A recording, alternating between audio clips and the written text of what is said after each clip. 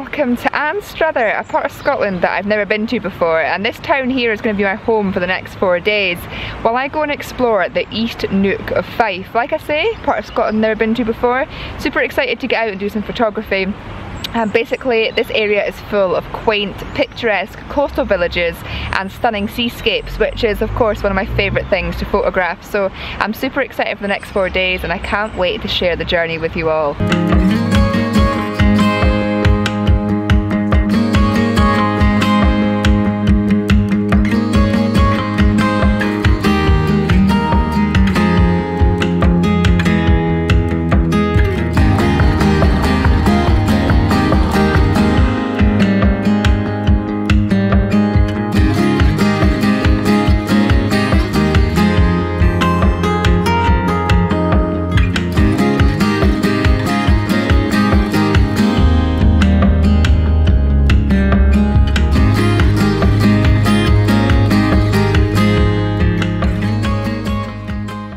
I've never been to Anstruther before. I'm just taking a great deal of time just to walk around and immerse myself in this town. And I've got to say, it's actually a stunning town. And I wasn't really sure what to expect here because there's a lot of quaint and picturesque villages around this area.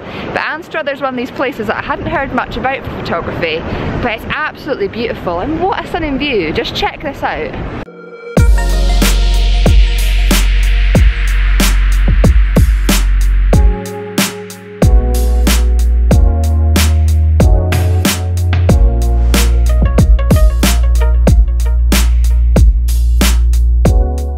I'm exploring this beautiful harbour here. This wasn't what I intended to shoot tonight. There's a little lighthouse at the end that we're going down to in a minute that I'm going to shoot. But as I'm walking around this harbour, there's so much to offer here in terms of different pleasure boats and yachts, and I'm trying to find some beautiful leading lines leading in to the town itself, because we've got a lovely beautiful clock tower in the middle of the town, which I'm guessing is on a lovely you know, a church or something, which is hitting the light really nicely, giving some context to the image. And it's so beautiful here tonight. This morning we had torrential rain and it was very dreich, as they say in many parts of Scotland. The weather forecast tonight was meant to improve, but I wasn't that hopeful given the horrible morning we had. But it is just stunning.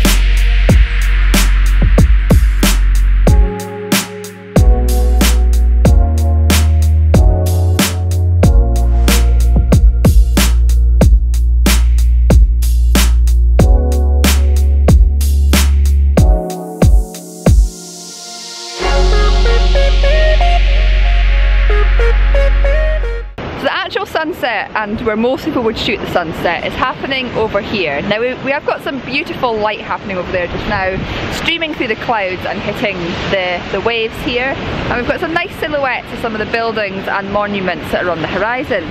But there isn't the best of compositions in that direction, so what I'm trying to do is catch the light as it's hitting some of the objects on the land, as I did a minute ago over there, as it was hitting that tower, that clock tower, and some of the boats in the harbour. And what that does is it adds real contrast to your subject matter. So when I first started photography, I would always shoot into the sunset. Into the sunset, so you had that beautiful light and all the golden glows and everything in the sky. And that's great, and I still do that regularly, but one thing I've learned since is if you're not finding a good composition facing the sunset or the sunrise, whatever time of day you're shooting when the light's beautiful, if you're not finding a good composition in that direction, it's often quite good actually to shoot subjects in the opposite direction that the light is hitting, because like I say, it's adding contrast, it's adding shapes, it's adding shadows to the scene, and often that golden light as it's hitting objects and the scenes around you can just add something extra to your images and transform your landscape. and you're also not getting that really harsh light and all that overexposure that you sometimes get when you shoot directly into the sunset. So just something to think about in the future if you're at a location and you're struggling to find a good composition that's facing the sunset or sunrise itself. Just look around you to where the light is being cast on the land, and sometimes looking behind you or to the side, you can find a composition somewhere else that looks just that little bit better, a little bit more interesting, and the light that's casting on the landscape at these times, these golden hours, can really transform a scene and create images of real interest.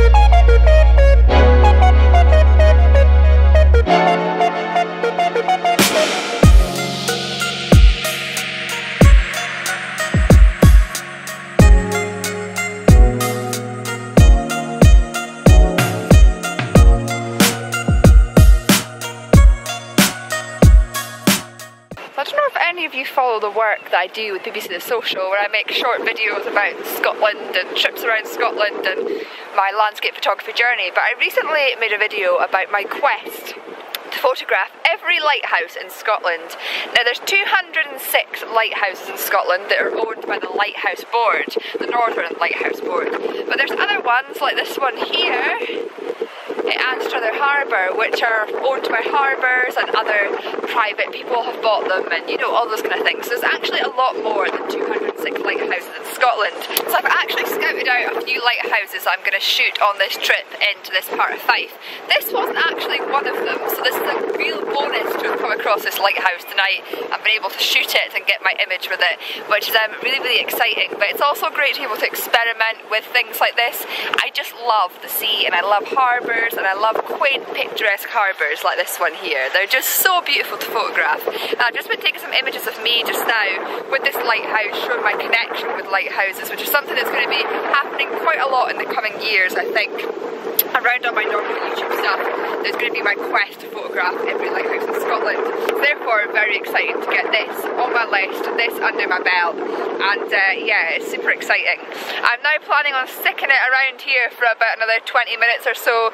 Now the sun has now set, as you'll probably see over here. I'm waiting for twilight to arrive, for the light to come on this lighthouse, so I can do some more photographs, because I often think that when the light's flashing and you've got that twilight zone, it's often the best time to photograph lighthouses. So I'm excited for that, and then once I've done that, I'm heading to the fish and chip shop, which has 4 times won an award for being the best fish and chips in the whole of Scotland, and it's right here in Anstruther, and you cannot come to Anstruther without checking out this fish and chip shop. So I'm going to sit out here for another, like I say, 20-30 minutes, enjoy being out here, enjoy immersing myself in nature, and enjoy this stunning coastal scene that I've got around me before trying those fish and chips. But fingers crossed, when the twilight arrives, it's going to look lovely. We're still going to have some nice clouds in the sky, and hopefully get some more interesting images of this lighthouse.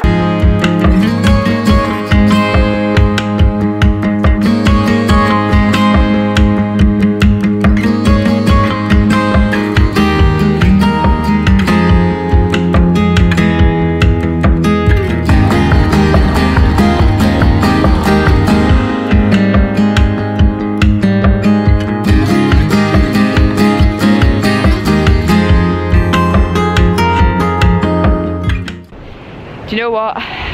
You're probably all going to hate me for this, but it's been a really long day today. We've driven all the way down here. We stopped off in St Andrews, which you would have seen in the last episode. Did a lot of exploring around there, and to be honest, I am absolutely starving.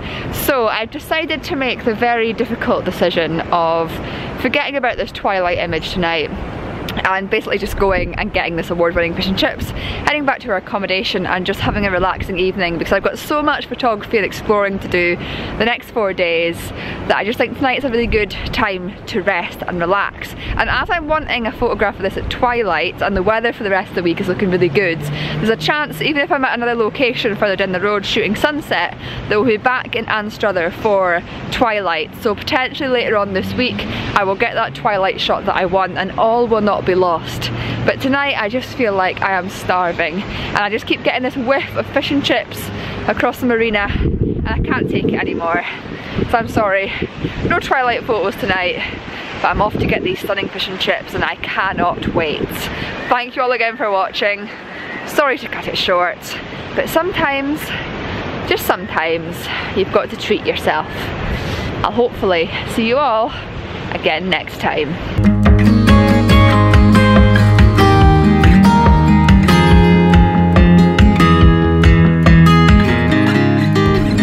So I actually made the right decision to not go and wait for twilight, because actually that lighthouse doesn't seem to light up or flash because there's other lights around it. Still, there's an interesting light on it which would make for an interesting photograph, but as it's not flashing, I didn't miss out and I'm really, really glad about that. But we may still go back there later in the year. Got our fish suppers though, super excited to try them.